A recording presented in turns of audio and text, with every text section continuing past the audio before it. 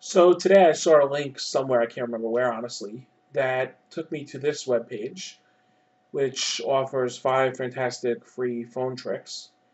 What they don't tell you is that these tricks actually you can only use if you have data plan on your phone.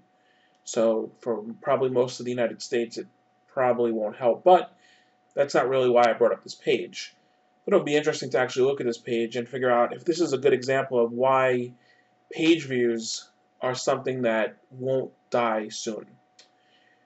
Here we come to a page that has a bunch of ads. There's an ad up here on the top, internal ad here, lots of navigation, some content which we'll come back to, more related content, top stories, and so forth. We scroll down the page, you get another ad. You get some additional, I guess, ads over here. As we continue down the page, we see some navigation here, some more related content, sign up for newsletters, mobile blogs, top stories, readers' favorites, additional resources, editor's choice, white papers, continuing coverage, more ads, more resources, more topics, featured zone, all zones, resource center, some more links, partnered content, sponsored links, and if we go all the way down to the bottom, we then get another nav bar and a network of links, and then a very long copyright statement that says that you will not do anything with this content. So if we scroll back up the page, you can see that, I mean, there's just a ton of stuff on this page.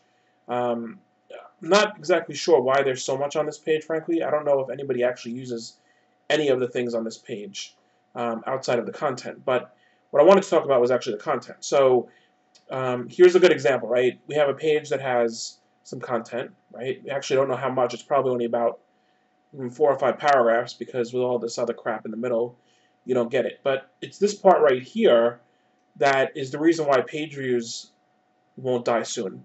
I think a lot of the really large content portal sites use this page navigation to jump between pages, and each one of these pages actually loads up another complete page. So if this content was to be either moved onto one page, as I wish it was, or if it was using some technology like Ajax or something to refresh the page, then you would never actually see all those page views. And I guess for a site like ComputerWorld or part of IDG Network, they need those page views, right? Because more page views equals more money. So I find it kind of interesting. What I've always done when I see pages like this and I don't feel like clicking around is I just click the print the story link. And when you click on that link, you actually get everything on the same page. So I think that's been my kind of sneak attack method, if you will, to get around that kind of thing. So anyway, I just thought this was kind of an interesting site because it's absolutely overwhelming. I can't frankly understand how any usability engineer would ever create a site like this unless they wanted to jam every single friggin' thing they possibly can on this page. The only thing that's not on this page is a pop-up, pop-under, or a layer ad. I mean, you can click on this, I think, and get something, but yeah, so those are the only things that aren't on this page. Everything else is there. I mean, if you want a one-stop shop for every possible kind of navigation, here it is. Anyway, just wanted to point this out as part of the InteractionMetrics series. Alan Stern, CenterNetworks.com.